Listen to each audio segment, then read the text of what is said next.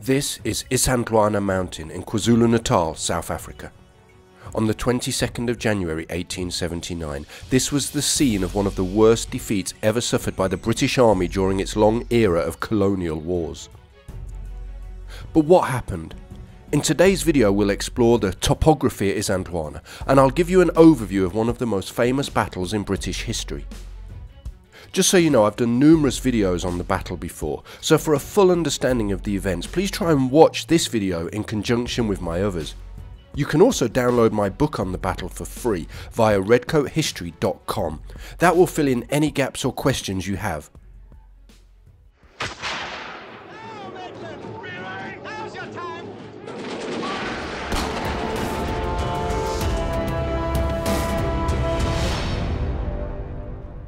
Early in the morning on the 11th of January 1879, Lord Chelmsford's centre column crosses the Buffalo River here at Rorke's Drift to begin the invasion of Zululand. The forces under Chelmsford include the 1st and 2nd Battalion of the 24th Regiment of Foot, as well as N Battery of the 5th Brigade Royal Artillery.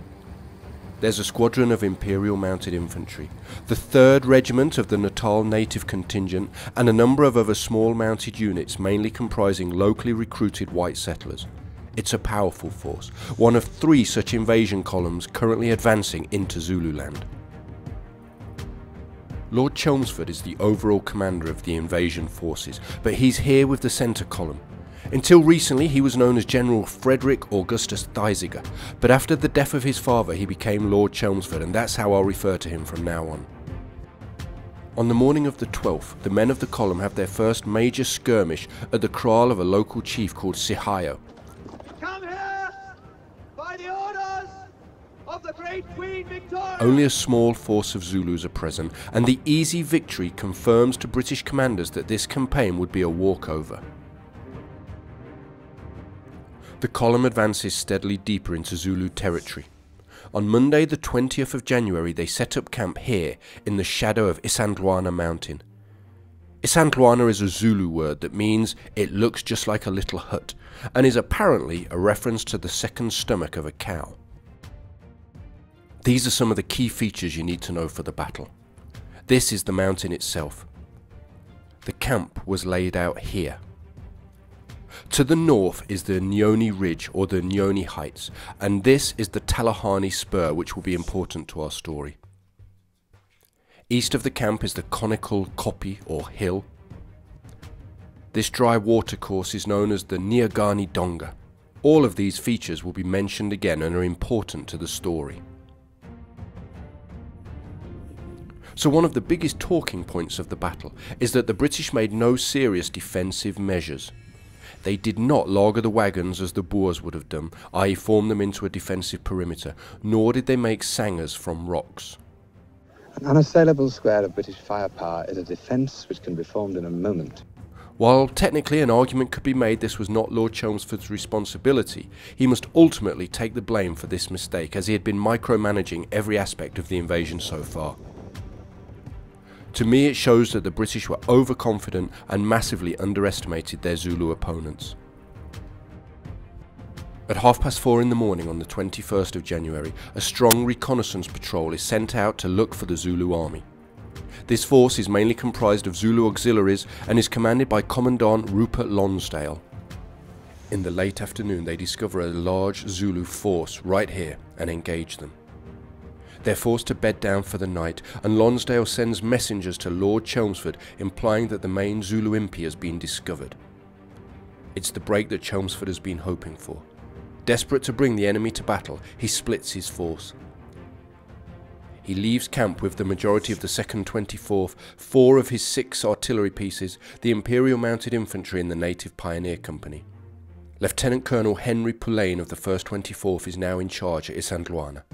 His remaining force comprises 5 companies of the 1st 24th, G Company of the 2nd 24th left behind because they were on picket duty, 2 7-pounder guns, around 100 mounted men and approximately 500 auxiliaries of the Natal Native Contingent.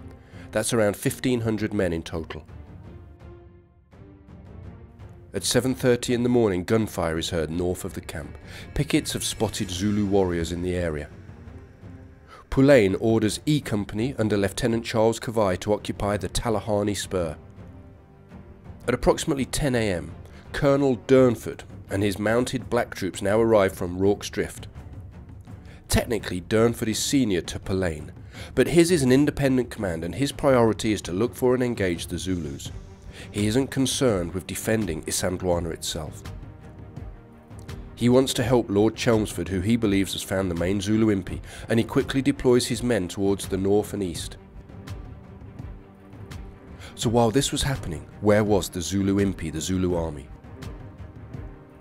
Well, with home field advantage, they have used the terrain to expertly manoeuvre unnoticed to within striking distance of the British camp.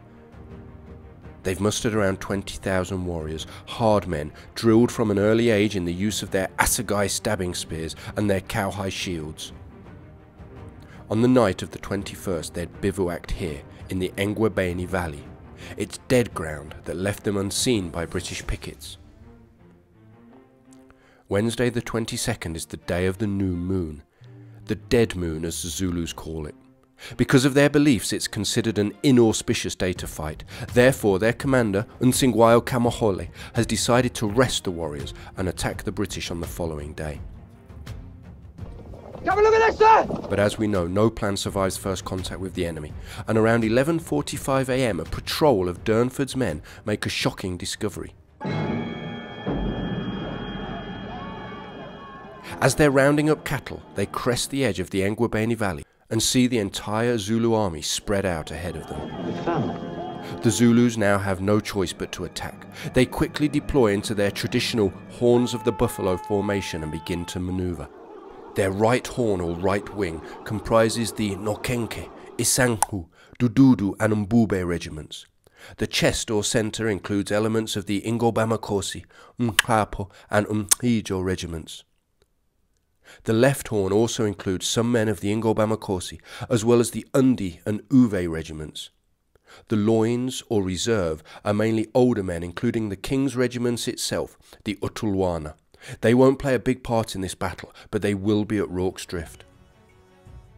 As the Zulus begin to close on the camp, messengers rush back to tell Pulain what is happening. Pulain immediately sends Captain William Mostyn's F Company up to the Talahani Spur, where they join with Kavai's men.